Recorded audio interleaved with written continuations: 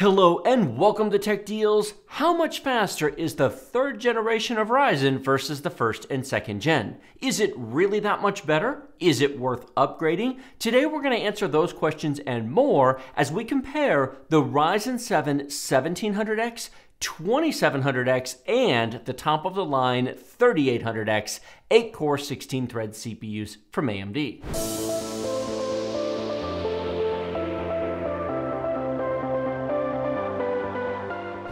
When AMD launched Ryzen 7 back in March of 2017, I said at the time it was the most important CPU launch in 10 years. It brought AMD back into the competitive fold, it kicked Intel off their perch and got them moving, and it enabled 8-core 16-thread CPUs to be available to consumers at a reasonable price for the first time.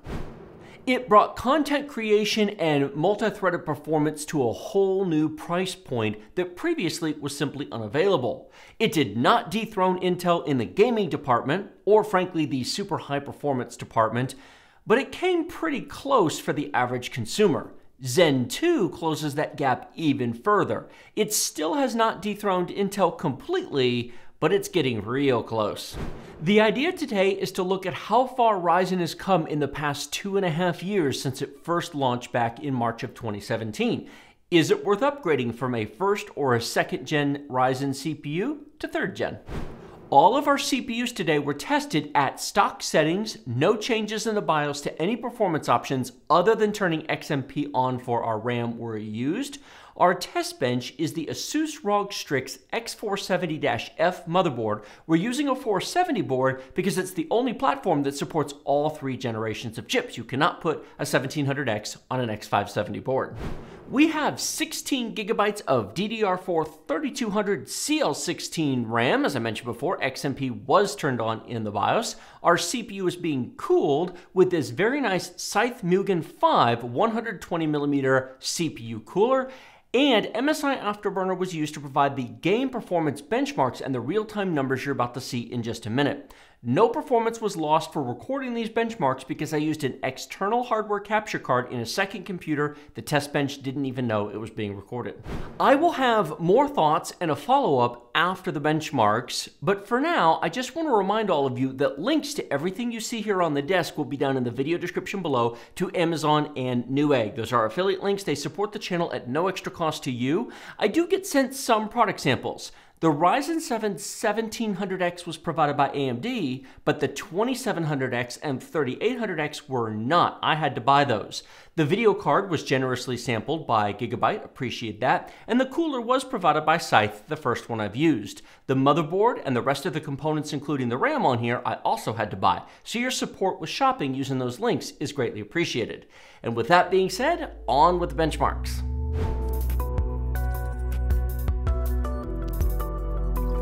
For our first benchmark, we have this generation's Crysis, Assassin's Creed Odyssey, 1080p high detail, and there's actually several very interesting things you can pull from just watching this built-in benchmark. Take a look at the power consumption numbers, at how much more power the 2700X uses over the 1700X, but how much less power the 3800X uses, probably due to the fact that it's 7 nanometer and a more efficient design, but I do think that that's an interesting detail that showed up that is harder to notice when you're not watching all 3 at the same time. Clock speed wise, the 3800X is faster, but notice the frame rate doesn't seem to be much improved, even though it's using more of the graphics card. I ran this and reran it, and I went back and looked at it and I went, huh, that's interesting. But that's how it turned out. I've got some more for you here, but I thought that that was interesting. Despite a higher clock speed and a higher GPU utilization, it didn't really make much of a difference. The 1700X is of course the slowest, but that should surprise nobody. 62 frames per second average on the 1700X, 72 on the 2700X, and yeah, 72 on the 3800X. That was weird. I'm not showing you the 0.1% low here because frankly, it's weird. This benchmark is one of those benchmarks that doesn't show that properly. You run it again, you run it a third time, you run it 5 times, and you get completely inconsistent unpredictable results, so I simply left it off because it's useless. It doesn't tell you anything. So I left that off here. I'll show it to you on some of the other benchmarks, but the 1% low is pretty reasonable. Call of Duty Black Ops 4, 1080p high detail, all 3 runs on the same map in the same mode, so these should be fairly consistent and fairly easy to compare. This is the Nuketown map. Now, of course, the faster processors are, shockingly enough, faster, and by more than you might think. I played a full battle, multiple rounds here on each of these, benchmarked the entire run. I'm not going to include the 0.1% lows because deaths and respawns ruin those. They were all over the place. So we're just going to have the 1% lows here, and frankly, it was smooth and playable across all 3 processors.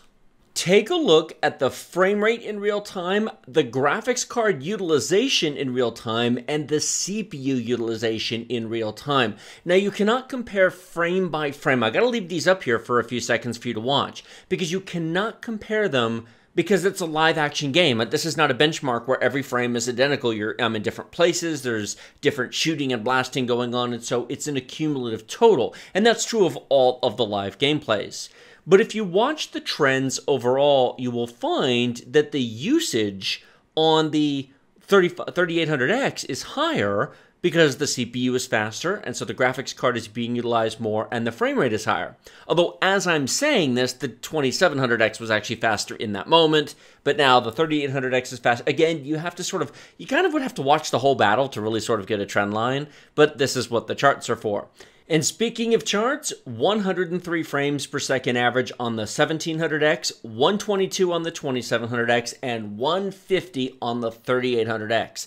Now, the 1% low numbers were not dramatically different. Those were all grouped very, very tightly, but that 3800X is legit straight up monstrously faster than the first generation chip by nearly 50 frames per second. That's a result. Next up, we have Counter-Strike Global Offensive, which, frankly, to be completely honest, does not need an 8-core 16-thread chip, but this also shows you the performance difference between first, second, and third generation Ryzen, whether you're looking at Ryzen 7 or Ryzen 5 or, well, frankly, Ryzen 3 when they eventually release a Ryzen 3 Zen 2 CPU. The usage is fairly low, but the frame rates are very high. This is 1080p high detail, and of course, if you want more, you can lower it, and if you want less, you can raise it. But there is a legit performance difference between these CPUs, as you can watch from the real-time numbers here. Now, each of these was benchmarked for about 10 minutes or so, which I'm not going to show you all of. And do keep in mind that every time the round starts and whatnot, that there's a little bit of a delay. But I am going to include the 0.1% lows here because they were actually fairly consistent as I was testing. 204 frames per second average on the 1700X, 244 on the 2700X, and 283 on the 3800X. Now, those are all interesting, but personally, what I find much more interesting are the 1% and 0.1% lows. 117 to 191 on the 1% lows. Now, these were all done on the same map, on the same configuration, the same everything, except for the CPUs. That is a monster difference in 1% lows. Take a look at the 0.1% lows. 39 to 58 to 97. Zen 2 is amazing. You absolutely don't have to have Zen 2 if you just want to play games, but it is faster, it is more responsive, it does have better latency, and if you're a competitive gamer and you're looking at AMD, Zen 2 is pretty awesome. Although, to be blunt, a Ryzen 5 3600 is really all you need for a game like this. Moving on to a much more demanding game, the full-price DLC for Far Cry 5, Far Cry New Dawn. Performance-wise, this is much closer than some of the other benchmarks here. It's a heavily graphics card-bound test. Although, interestingly enough, if you look at the graphics card usage, you'll notice that the graphics cards are actually not pushed to their limit. Game engine, benchmark engine limit, sometimes games just don't take advantage of all available resources. Notice that all of the CPUs are right around 25% used. 8 cores, 16 threads is basically 25% 4 cores, so it's simply not using all the cores and threads. In the actual game, when you're running around and doing stuff, it'll use a little bit more. Some benchmarks are more CPU bound than others. This benchmark, honestly, is a better graphics card test than it is a CPU test, because it's really not stressing the CPUs the way the actual game itself can. I include it because it's fairly quick to run, and I use it in a lot of videos, so it's a nice comparison. I just wouldn't put as much weight in this one as I would in others for a CPU comparison. 83 frames per second on a 1700X, 94 on a 2700X, and 105 on a 3800X. To be sure, with more graphics card, you potentially could see more of a difference there, especially if you're at 1440p or high frame rates are really important to you, but it's fairly consistent across the board. The same thing on the 1% and 0.1% lows. This is a very steady, very dependable benchmark that doesn't vary all over the place like some others. Assassin's Creed Odyssey looking at you. Moving on to everybody's favorite battle royale game, Fortnite. Now, this is another game that's very difficult to benchmark because the battle is always going to be different. Where you land, who you face, how much combat you get into. I am not playing solo battles, I'm playing Team Rumble, and the reason for that is the respawns that let you get back in and have a decent length battle. With the pure battle royale, it's just over too quickly and there's nothing to benchmark. The downside, of course, is there's resource collecting and then the map closes in, and sometimes you have a great team and you're just dominating, and other times you're just getting slaughtered left and right. So it is challenging to benchmark.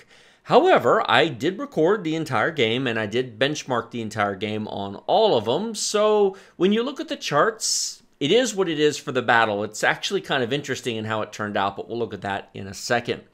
The frame rates are all crazy. If you look at the real-time performance numbers on the screen, you might very well come to the conclusion, holy smokes, these are all spectacular. What's the difference? What's the big deal? Well, there isn't much of one, at least in what you're watching, but it becomes bigger when you look at the total result. And similar to Counter-Strike Global Offensive, if you are a serious competitive player, I think the end result will have meaning for some of you, but it won't if you're just a casual player and don't care. 166 frames per second on the 1700X, 165 on the 27. Wait, what? Again, live battle. If you'd swap the battles around and swap the chips around, I'm sure the results would have then been split. It's just how it worked out. However, what is not odd is the fact that the 3800X is at 207 average, which is fast and faster, and it's nice. But again, just like CSGO, by far the most interesting result is the 1% and 0.1% lows. 87 and 82 on the basically Zen and Zen Plus versus 135 on the 3800X Zen 2. Way down in the 17 and 18 range on Zen and Zen Plus versus 59 on Zen 2. Again, these were full battles, Team Rumble, same map, tested back-to-back on the same system. If you're into competitive play, if frame rate delivery and frame pacing and lag and input responsiveness are important, Zen 2 is awesome. Ghost Recon Breakpoint, the brand new, critically acclaimed, awesome open world game that everyone loves. Okay, maybe not quite. I love it. I know there's a lot of people out there who weren't happy with this, but I certainly was. I am 35, almost 40 hours into this now, and frankly, I'm enjoying it. I do have enough time in the game now to be able to tell you a couple of things. Number one, 8 cores rocks. It does run fine on 6 cores. It is smoother on 8. I should do a video about that, but, well, take my word for it because I've played it on both, and it definitely is smoother on 8 cores. In fact, you can see, especially on the 2700X and 3800X, how it does jump up to 50% at times. It depends upon where you're at in the game and what you're doing, but it does use all 8 cores. Remember, 50% is 8 cores. Above that is hyperthreading, or SMT since it's not Intel. Who cares? In any case, the performance difference between these CPUs is not huge. It's there, and it's real, but the more interesting ones are the 1% and 0.1% lows rather than just the averages. 1080p high detail, 77, 87, 94 between the 3 chips. That's not a huge difference, and frankly, 77 is very playable on a 1700X. However, the 1% and 0.1% lows are where it gets interesting. The 2700X is fine. It has improved latency and improved responsiveness. The higher clock speed helps, and I would certainly take it over a 1700X. However, notice that even the 3800X didn't maintain 60 frames per second at 1080p high detail, but it was really close on its 0.1% low number. Having played this game on a variety of machines, it's a good example of how you can look at benchmarks of games that are 1 to 3 years old and say, who needs all this new stuff? Just buy something basic. But if you want to play new games like Ghost Recon Breakpoint over the next 3 years, you're going to find the first generation chips, and especially chips with fewer cores, really aren't going to age very well going forward. If you don't care about these sorts of games, well, then that doesn't matter. Now we have Overwatch, and the screen might look a little bit different here, and that's because, for whatever reason, my recording on the 2700X was corrupted, and going and setting the test bench up again to re-record it and re-benchmark it would be, frankly, a lot of work. So forgive me, but I'm just not including it. I do have the number because it was actually benchmarked on the test bench, and I keep all of the benchmarks in a file separate from the recording. So while I don't have the recording, the benchmark chart will have the number from the 2700X. Notice the dramatic performance difference between the 1700X and the 3800X. This is not just a minor improvement. Oh, look, we're 10% faster. Oh, we're 20% faster. It's nice. Holy smokes, that's a huge difference. And it really is. Now, of course, the numbers are so big that you may be going, who cares? Who needs 250 to 300 frames per second? What difference does it make? Fair enough. It may mean nothing to you. You may look at these numbers and go, great, first Gen Ryzen deal. And there's nothing wrong with that.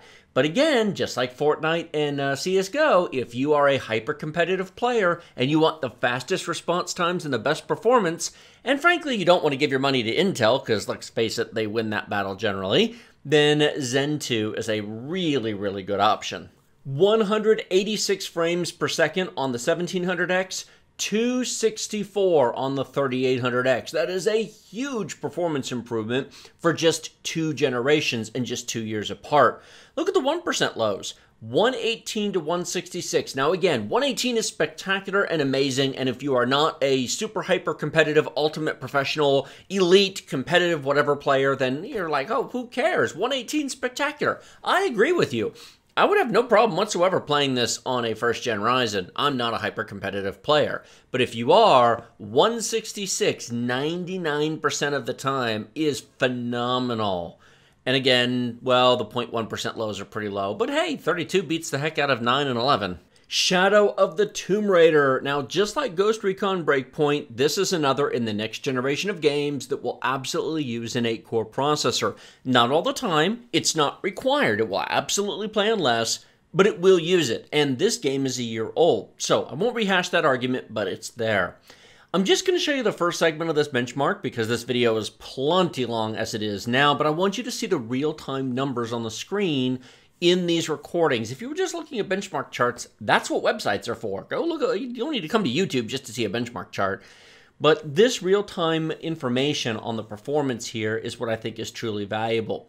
Notice this is one of the few games that truly utilizes all of the graphics card. 112, 120, and 130 on the average.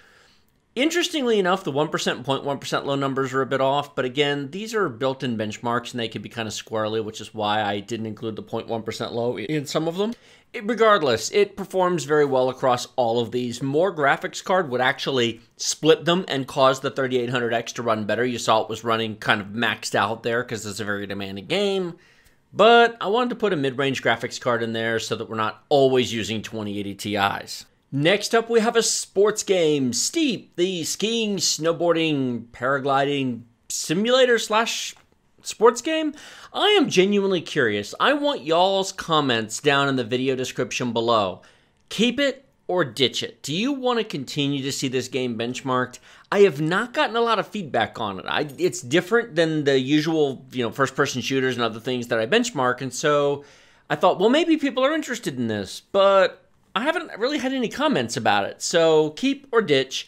I will look for your comments down below. As far as performance, well, here's a big shocker. The 3800X is faster. How much? Let's look at the benchmark. 78, 90, and 102 on the averages, and then frankly, the 1% and 0.1% lows are all kind of compressed together. So this doesn't have the same dramatic performance increase as others, but every game's going to be different depending upon resolution, detail setting, graphics card, etc. The Division 2, another open world game I've been having a lot of fun with recently and very well optimized. I have been impressed by the wide range of computers this will run on. Okay, the very bottom end, it kind of falls apart, but the performance here was good across the board. Obviously, it's going to be faster on a 3800X, but not tremendously so. However, I want you to watch something right now. I want you to look at the graphics card utilization between the 2700X in the middle and the 3800X on the bottom. Now, the 1700X on the top is using about 80%. There's 77%, 73% graphics card usage. Notice that the two bottom tests have nearly 100% usage on the graphics card. When you look at the chart in the next screen, I want you to keep that in mind, because if we had a faster graphics card or we were running it, well, lower resolution, you can't really do lower. This is 1080p high detail. Who's going to do less? So if you had a 2080 Super or a 2080 Ti, there'd be a more pronounced difference here. But I'm trying to use reasonable mid-range graphics cards, because how many people are buying $150 to $250 CPUs and putting $1,200 video cards on there? I hope you're not, but, well, a few of you might be. 129, 149, and 152. Again, we were graphics card bound between the 2700X and 3800X, but we were not graphics card bound on the 1700X. So in this game, at this resolution, in this detail, you now know where the CPU becomes the bottleneck and where the GPU becomes the bottleneck, because boom, there it is right there. Of course, 149 and 152 and even 129 are great frame rates, and if you want to play this game, frankly, a 1700X is just fine. You don't need any of the newer chips if you already have a first Gen Ryzen 7. And one of the 6-core 12-thread chips would actually be fine as well. This game is pretty well optimized. I've played it quite a bit. I'm going to finish it just like I finished Division 1, and it's really nice. It's a lot of fun. In an effort to keep this short, Total War 3 Kingdoms, the built-in benchmark doesn't show much, and especially when it's split 3 screens, 91, 99, and 102, a little bit more on the 1% and 0.1% low. Faster CPUs in games like this will help, but the built-in benchmark often doesn't really demonstrate it very well. I'm including it because people ask, but you really got to play the game in order to, do a CPU test. A graphics card would be fine, but I'm not going to do that, so this is what you get. The performance increase from first to third gen is very much real. Check out that Cinebench score, 47% faster between these two CPUs. The question is, will that translate into games? Well, good for you, we've got a bunch of game benchmarks to show you. As I mentioned, it's quite long, but a detailed analysis of the real-time numbers is included, so if you're genuinely interested in the question, how much better is Zen 2? Well, you've come to the right video. Enough talking, on with the benchmarks. Looking at our first non-game benchmark, we have 7-zip's built-in benchmark, compression, decompression, and the combined total. For those of you playing the home game, the combined total is 35% faster on the 3800X versus the 1700X. Is it worth it? From a pure performance to dollar point of view, no, unless time is money. Same thing with Blender, the 3D render benchmark. It's about 6 minutes faster on the 3800X versus the 1700X, or roughly about 30%. Is saving 30% on your 3D render time important to you? Well, frankly, if Blender's important to you, you're watching the wrong video. You should be watching the Ryzen 9 3900X versus 3950X. But those are at a completely different price class, so if this is where you're at, yeah, the 3800X is faster. Everybody's favorite benchmark, Cinebench R20. 44% faster between the 1700X and the 3800X in single core, and 47% faster in multi-core. Now, this is a pure render benchmark that takes nothing else into account, and it does not take nearly as long to render as the Blender benchmark does, which is why the Blender benchmark doesn't show the same level of improvement. This is sort of the best case scenario. In theory, if all the stars align, the 3800X is 50% faster, roughly, than a 1700X. Doing some video encoding work, Handbrake HVEC H265, 4K 60 frames per second. This is a 150 megabit per second original raw source file that is being recompressed into a much tighter H.265 HVEC file.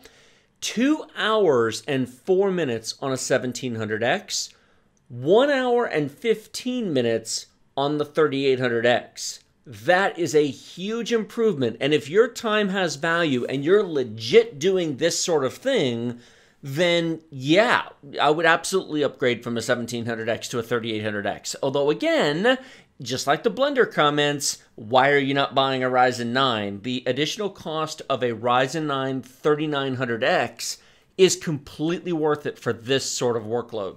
Finally, we have a general system benchmark, PC Mark 10. Now, this does a variety of tests from basic office applications to content creation to graphics performance, storage performance, etc. Because of that, it tests a lot more than just the CPU, and there is, quote, only a 28% improvement between the 1700X and the 3800X. But again, remember, this is testing real-world applications and actually using Windows-level programs besides direct, encoding or 3D animating or whatever. And it just demonstrates that the newer CPUs are definitely an improvement. Kudos to AMD for such a large improvement in just 2 years. Thank you all for watching all of those benchmarks. For those of you who did not fast forward, 2 gold stars for you. It's greatly appreciated. These type of videos are a lot of work to put together. The short version is you don't need Zen 2 any more than you need 8 cores to play games. The reality is you can play all current games on a first generation Ryzen on a 4 or 6 core chip and they play just fine. But if you want that premium experience, if you want a faster machine, a more responsive machine, everything from game updates to Windows applications to multitasking to game launch to those 1% and 0.1% low numbers, if you want the Cadillac experience, you've come to the right place because Zen 2 is amazing. It's like 90 to 95% of Intel's best for a lot less money. 2 gold stars to AMD for putting out an awesome product. Like this video if you like it, share it with a friend if you loved it. Remember to subscribe to my channel with a big huge red button directly below. Questions, comments, thoughts, feedback, suggestions, you know where the comment section is. I don't have a chance to respond to everybody, but I do scroll through them and I do read them and I appreciate you taking the time to leave one. Be sure to hit that bell notification icon to be notified when the next video comes out. Check the links to the video description below as I mentioned before and consider supporting this channel on Patreon or Floatplane if you are able to either get early access to the charts or on Patreon, early access to the entire video. Thanks so much for watching. I will see all of you next time.